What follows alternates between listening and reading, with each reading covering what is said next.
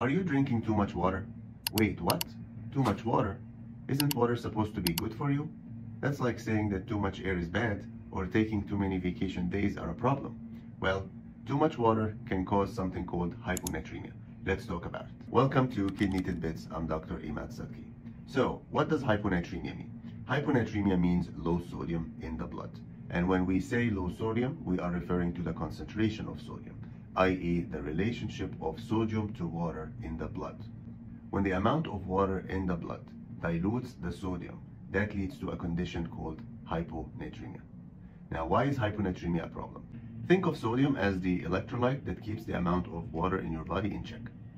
If there is too much water, your cells start to absorb it like sponges, and that's when things get messy, especially brain cells. When brain cells absorb water, that can be a big problem.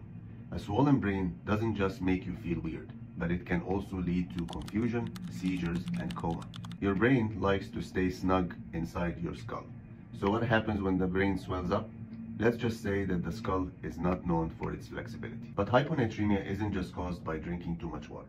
Certain medications such as diuretics and antidepressants, medical conditions such as heart failure and kidney disease, SIADH, the syndrome of inappropriate ADH secretion, and even strenuous exercise such as in marathon runners can throw your sodium out of whack. So how do you know that someone has hyponatremia? It starts with symptoms, which could be as mild as some nausea and tiredness, progressing to confusion, seizures, and coma. Also, a simple blood test can check for the sodium level.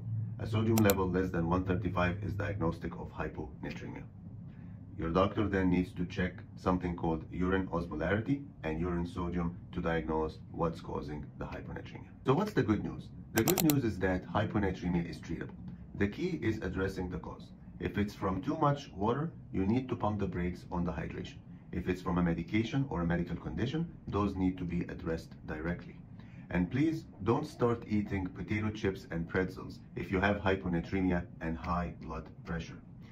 Severe cases of hyponatremia need to be admitted to the hospital for intravenous fluid administration, and that has to be done under careful medical supervision. The moral of the story is, hydration is important, but let's not go overboard. Balance is key. If you ever feel weak, confused, or just off, don't ignore it. It might be your sodium asking for help.